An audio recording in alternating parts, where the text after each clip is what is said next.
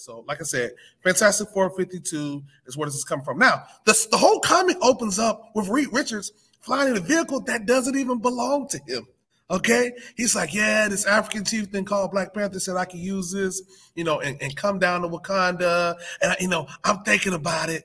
And you're like, well, wait a minute, fast forward, you got this manservant that comes down and say, hey, yo, man, you like the ride? Nice, huh? Okay, well, I tell you what, man. Like I said, the chieftain said you can keep it if you, agree to the invitation and come down to Wakanda. There is no red flags at this point. Who just gives you free stuff and say, hey, if you come to my house, I'll let you keep the car.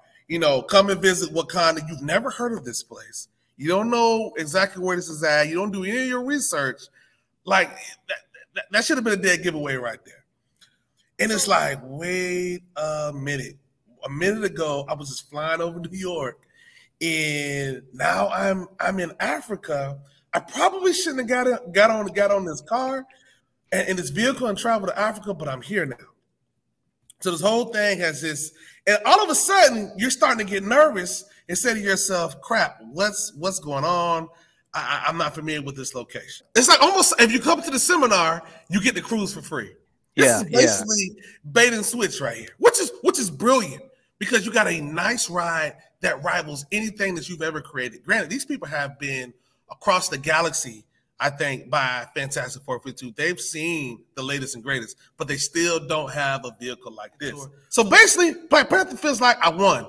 I captured them all. But here is that flaw in this entire story. Here's the flaw. What part of Bring Me the Fantastic Four do you not understand? This manservant right down here at the bottom, he screws up everything. Had he not brought Wyatt to Africa with them, who knows what would have happened? But Derek, obviously he just tortured for white people. Am I lying or am I not? That's what he did. Kidnapped, held in captivity, tortured, gassed the woman, all the above. All the above. And I've heard people even say that, oh, he's in 1966. In 1966. I mean, this is crazy. Today, could this hold up? I don't know. But this guy right here, he should be pistol whipped because you did not follow my instructions. I was making a cake the other day, Derek, and I made a cake and it messed up. And I took it, I went back down to the store and I got the box and I read the box. You know what the back of the box said?